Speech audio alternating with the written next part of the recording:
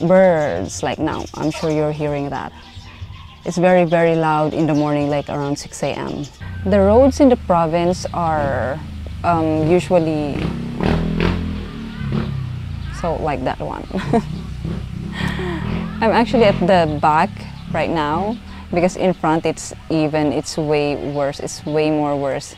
It's the prevalence of karaoke. Like right now, you can actually hear. I don't know if you can hear it, but it's disrupting me a little bit. Hey, it's me, Rubeauti. So first of all, guys, I just want to apologize in advance and to excuse myself for my background. Yeah, I know it's messy and it looks dirty, but it is what it is. This is how it looks like really here in the area where we cook and prepare food. I mean, there's a table there and it's where we eat and prepare food. So yeah, all these things are like extras, like raincoats. Yeah, these are raincoats in fruits. Living in the province may be an appealing option for those seeking a quieter, more relaxed way of life in the Philippines. But it's important to consider that there are also major drawbacks to living outside of the city. While some people may enjoy the simplicity of life in the province, others may struggle to adjust to the lack of modern amenities. See? So others may struggle to adjust to the lack. Okay.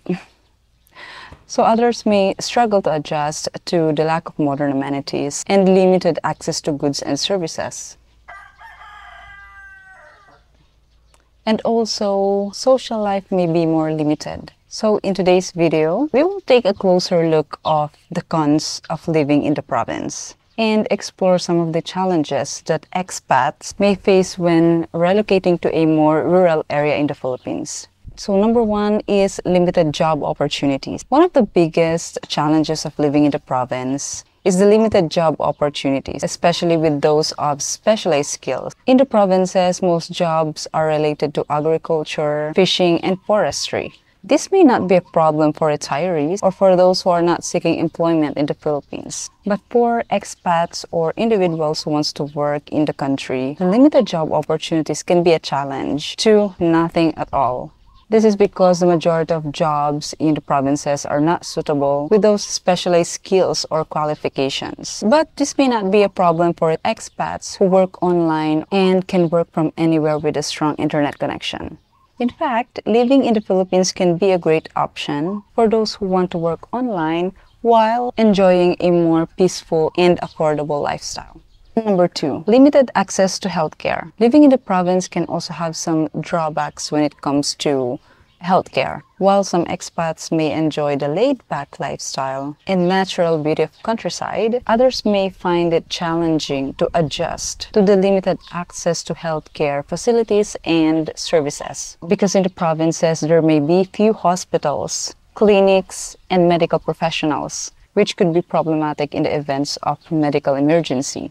Even if there are hospitals and clinics in the area, they may not offer the same level of care as those found in the city, which could be particularly concerning for those with chronic illnesses or complex medical conditions. Additionally, some medical treatments may not be available in the province, requiring patients to travel to the city to access specialized medical care. Number three, limited access to goods and services. While some areas may have basic necessities like grocery stores and markets, expats may find it challenging to find certain goods and services they are used to having access to in more urban areas. This can include specialty foods, imported goods, and specific medical products.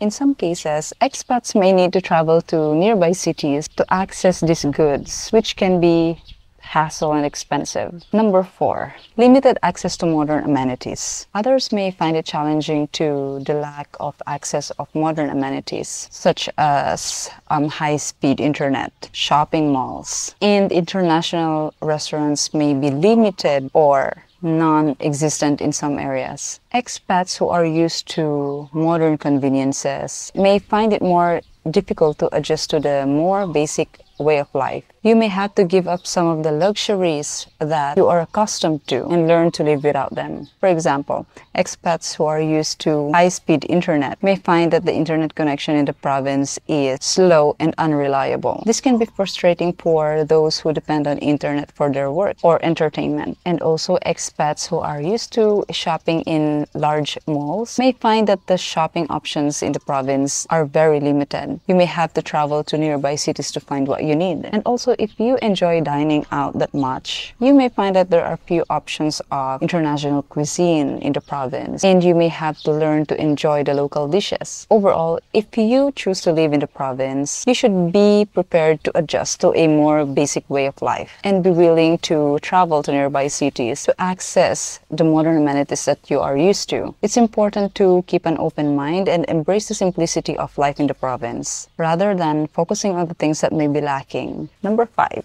limited social life. Living in the province can be isolating, and expats who are used to a bustling social life may find it hard to adjust. Social activities may be limited, and entertainment options may be scarce compared to living in a city. For example, there may be fewer movie theaters, bars, nightclubs, and other forms of entertainment. You may also find it harder to find people with the same interests, hobbies, or lifestyles. Younger people in particular may struggle with this aspect of living in the province, because many younger people enjoy socializing, going out, and meeting new people, and they may find it challenging to make friends or form social connections in a small town or village. And also, you may find that the social norms and values in the province are totally different from what you are used to in your home country. For example, people may have a more traditional views on topics like gender roles, family values, and religion. This can lead to a culture shock. Number 6,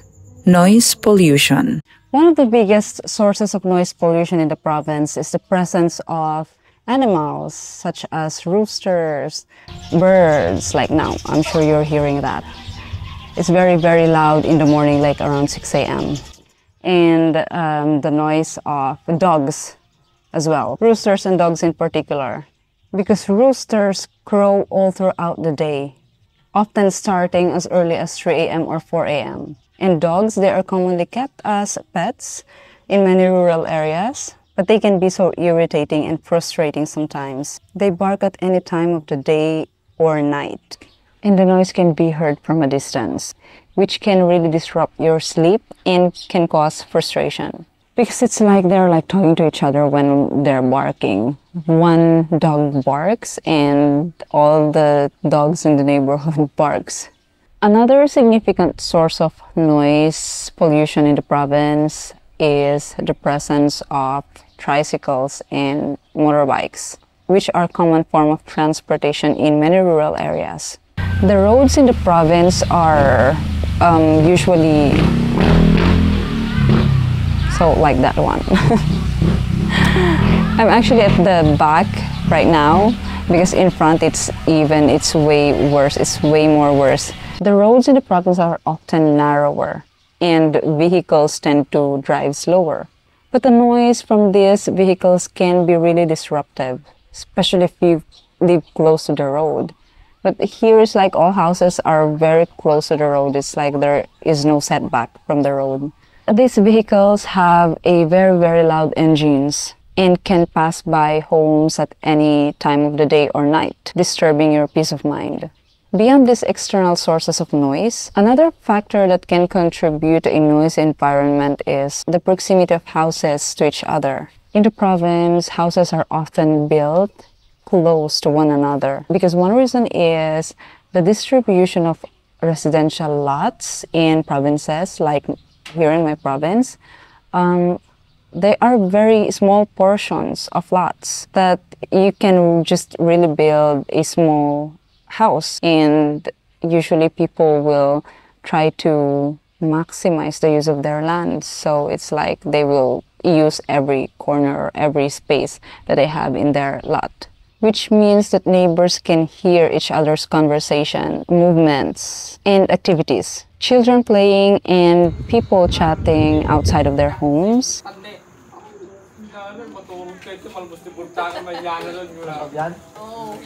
can be a source of disturbance, especially in the early morning, like around 6 a.m. or like sleeping time around 10, 11 p.m. Finally, one of the most disruptive sources of noise pollution in the province is the prevalence of karaoke. Like right now, you can actually hear, I don't know if you can hear it, but it's disrupting me a little bit. Many Filipinos love to sing and will set up karaoke outside of their homes, particularly during celebrations and holidays. While this can be a very fun activity of those involved, it can also be incredibly disruptive for those who live nearby. So in conclusion, while living in the province can offer a slower pace of life and break from the noise and pollution of the city, it is also important to be aware of the potential sources of noise pollution. But not everyone is bothered by these noises. Some people find the sounds of the nature or of the animals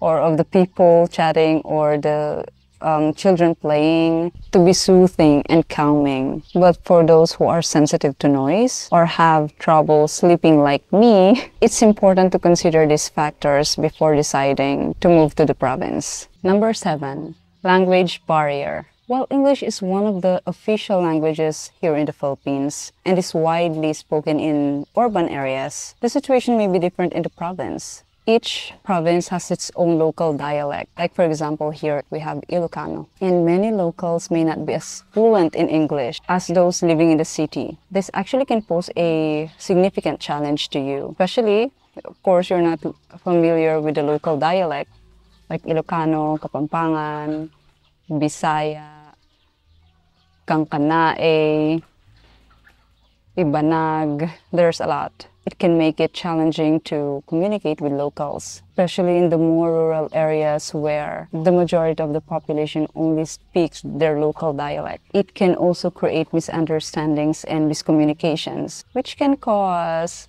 frustration and difficulty in daily life. I've experienced that when I was in France. So you may need to learn the local dialect to improve their communication skills and also your communication skills with them so you can connect better with the community.